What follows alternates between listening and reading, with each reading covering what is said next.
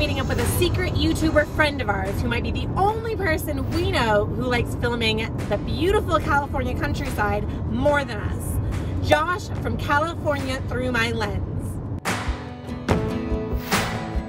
If you've planned a trip out here, there's no doubt you'd have come across some of Josh's work. He does all of the secret little places that only a local knows, and he goes to loads of different places across the whole of California, whereas we usually kind of only go to the big ones, don't we? Right now he's got 200,000 subscribers, but I'm sure that's going to keep on going up, and if you haven't followed him yet, why not do it now? We're off to meet Josh at a winery in Temecula, somewhere we've never been before, so we're excited to find out what someone who knows everything about California has got to offer.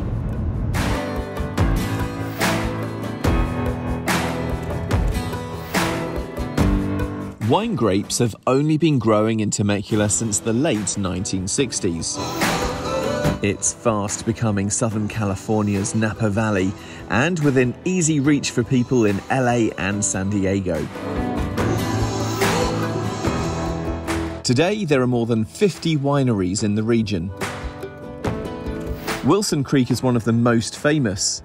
You can find its wines on sale all over the country, but it's most well known for its sparkling offering. Let us know if you find a bottle this big anywhere else though.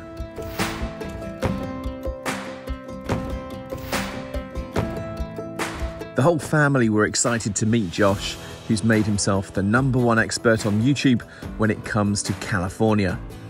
As you can imagine, we've got lots in common. So Josh, thank you very much for meeting up with us. First of all, tell us a bit about your channel. What kind of stuff do you make? Yeah, so I make 2 YouTube channels right now. I have California Through My Lens and just Through My Lens. One's focused specifically on the state of California. One's just general travel, road trips, things like that. I also run a blog and social channels and all that good stuff. And you're doing pretty well, aren't you, at the moment? Tell us about how you're getting on. Yeah, I mean, it's been my full-time job for almost 5 years now, so I can't really complain. I get to travel and create content and experience new places and share them with people. It's a pretty good gig. And what I love about your work is that you really make it like a local's idea and local's guide to it, which is really cool.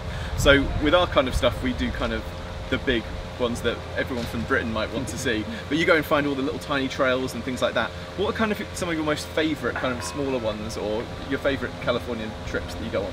Yeah, I mean, most people come to either San Francisco or Los Angeles, so those places are both good. I love San Francisco, especially, a really cool city to explore, but the nature is really what California has to offer, especially to visitors. So being able to go to the national parks, there's 9 of them here. There's one that's islands off the coast of California. There's Yosemite, there's Death Valley.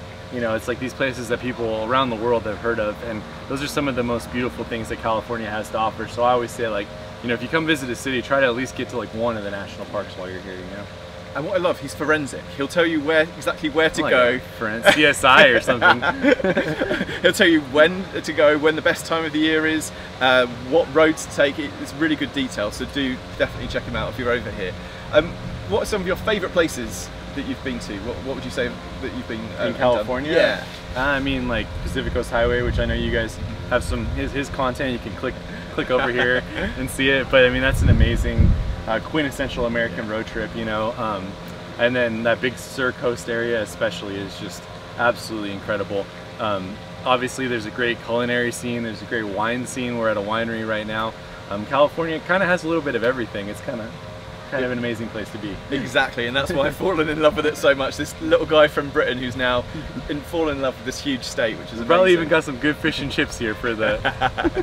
Can they make good fish and chips in America? I don't know. Just put it out there. But they can make really good wine slushies. Yes, wine slushies.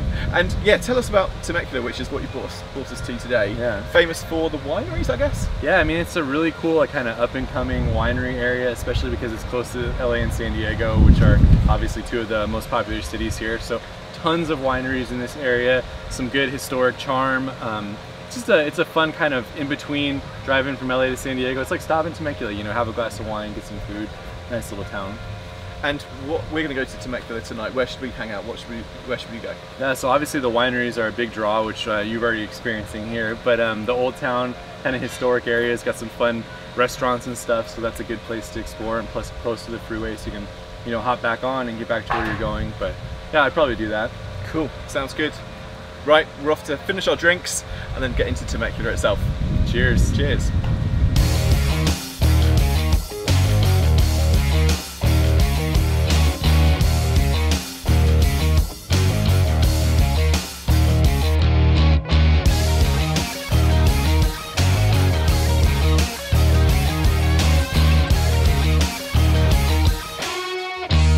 Temecula feels like no other place we've been to in Southern California.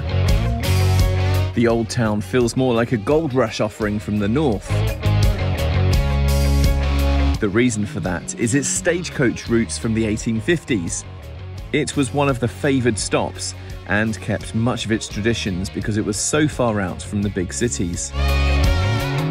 This means there's more character in this one main street than many other cities. The cars can be quite retro too. There are loads of great restaurants and bars to choose from. We all wanted Mexican food tonight, so ate at the bottom floor of what looks like an old saloon. Sammy takeover tip, always remember to go to a Mexican restaurant so then you can get free chips. Yum yum. Walking this street is worth the visit in itself. There are so many independent shops selling local wares and produce. It would be a perfect place to come for food and shopping after a day of wine tasting or golf. If you're looking for a wilder evening, head to Pachanga's Casino, which has a Vegas-style resort. With over 1,000 rooms, it's currently the largest casino on the West Coast. It has Las Vegas luxury with cabanas and pools, and just still only an hour away from San Diego or Los Angeles. We'll have to come back and do a proper video on Temecula, as it only feels like we've just scratched the surface. We hope you enjoyed our whistle-stop tour of Temecula more than Jude did. Remember to subscribe to Josh's channel as well. We've got loads more California videos for you to have a look at. Pick a video! Bye!